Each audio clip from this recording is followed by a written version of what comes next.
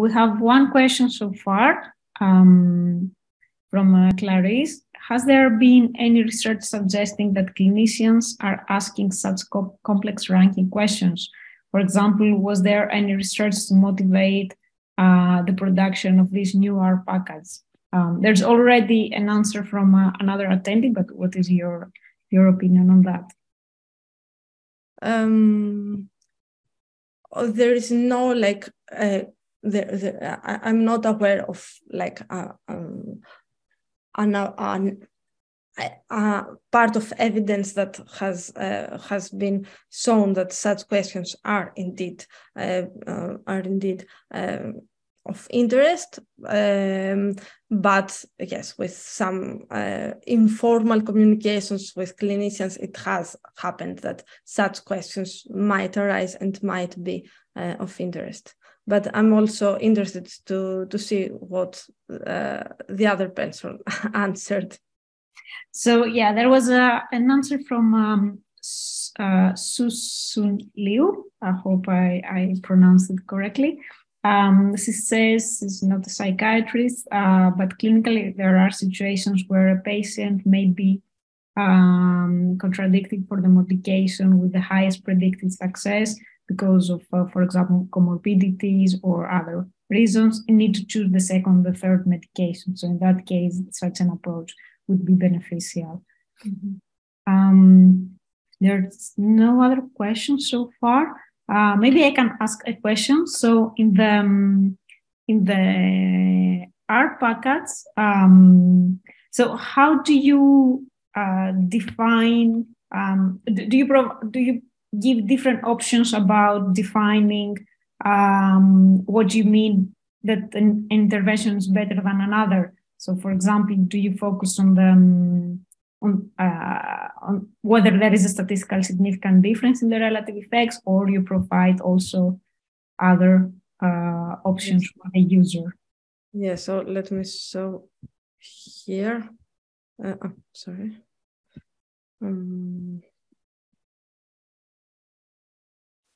Yes, so these are some of the functions that we provide, and these can be either answered with the retain order function or with the bigger CIV. So if we say just that the two treatments, the one is better than the other, then this would be answered with the retain order, and this would be done with, yes, conventional statistical significance, whereas with bigger CIV, we would judge the one treatment versus the other, whether it is bigger than the CIV. So, and it is calculated by measuring how many times, like in the resampling that we are doing, how many times the one treatment is better either than the other with the against the null effect, or against the other plus the clinically important value. Okay. There's one more question. Assuming a Bayesian NMA, are the details for loading the posterior distribution into the NMA rank included in the documentation? Yeah, so the NMA rank is implemented in a frequentist framework. So you cannot choose between frequentist or Bayesian. I just said in the presentation that in general, probabilities of being at each rank can be calculated either in a Bayesian or in a frequentist framework, but NMA rank runs in a frequentist framework. But I guess someone can upload the treatment effects and the various covariance matrix from a Bayesian NMA, right? Yes. You can upload the treatment effects and the variance covariance matrix from a Bayesian network meta-analysis. But in this case, still what Nathan Pace is asking is not included, the details for loading the posterior distribution, because you have done whatever you have done in another software. One more question. Can this be applied to component NMA?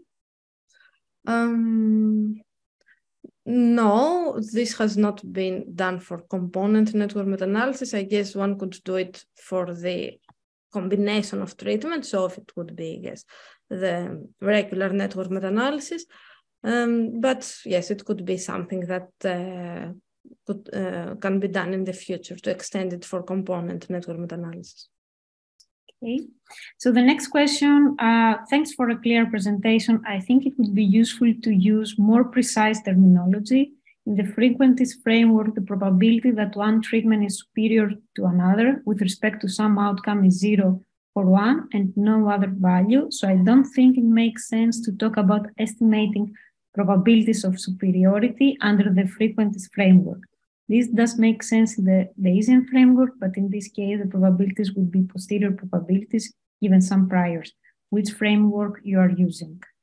Yeah, so as I said, the NMA rank is done in a frequentist framework, and indeed, it's yes, the way formally the way that we use probabilities is how probabilities are interpreted in a Bayesian framework.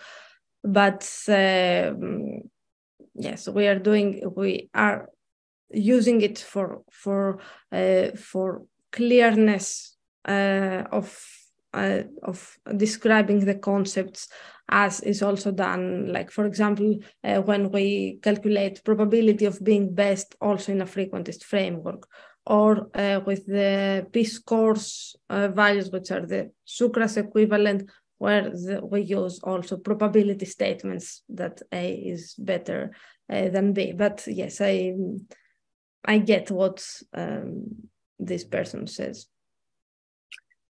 Even in your examples, some of the interventions didn't show statistical significant difference, but in the hierarchy list, they show the higher magnitude of effect size.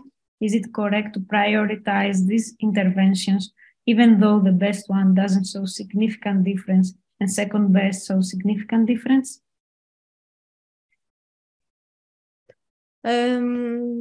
Yes, so I think that it